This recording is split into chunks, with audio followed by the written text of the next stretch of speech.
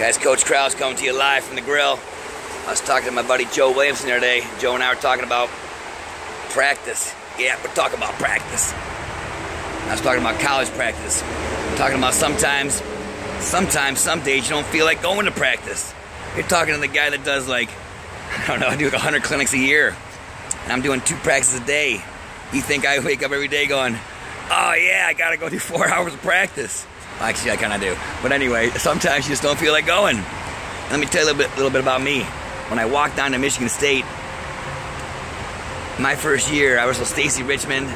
You know, Roy Hall was there my sophomore year, but my partner was Stacy Richmond. And I probably got about 1 takedown on Stacy, maybe 2 if I'm lying, 1 for sure. You think that was fun? Every day I walked in and just take my beating, but I did it. I did it. I changed my mindset. I worked on stuff that I don't normally do.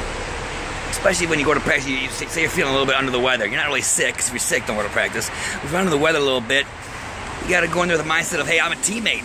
I'm gonna help my partner out. I'm gonna throw some different looks at this guy. Maybe left-handed headlocks, maybe low singles, maybe upper body. Something different, help that guy out.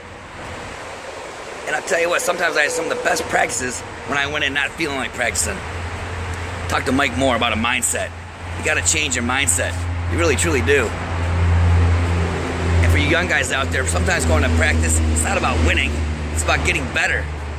So I see these dads on the sidelines getting all mad because their kid's getting taken down. Well, he's getting better. He's getting better. He's getting experience. He's getting some match time in there in practice. Talk about practice. So if you don't feel like going to practice, change your mindset. Help your partner out. Work on stuff you don't normally work on. And I'll tell you what you don't want to be. You don't want to be that guy or those guys that every team has that are always hurt. They're always riding the bike, especially in college. You got these guys that are always riding the bike, always doing something, always hurt. Man, they want to be wrestlers so bad, but they can't do it. Wrestling's not easy. Wrestlers are a different breed. It's not a game, it's a lifestyle. And I truly think that when you're in high school and college and youth, wrestling's your job. School and wrestling, you don't miss your job.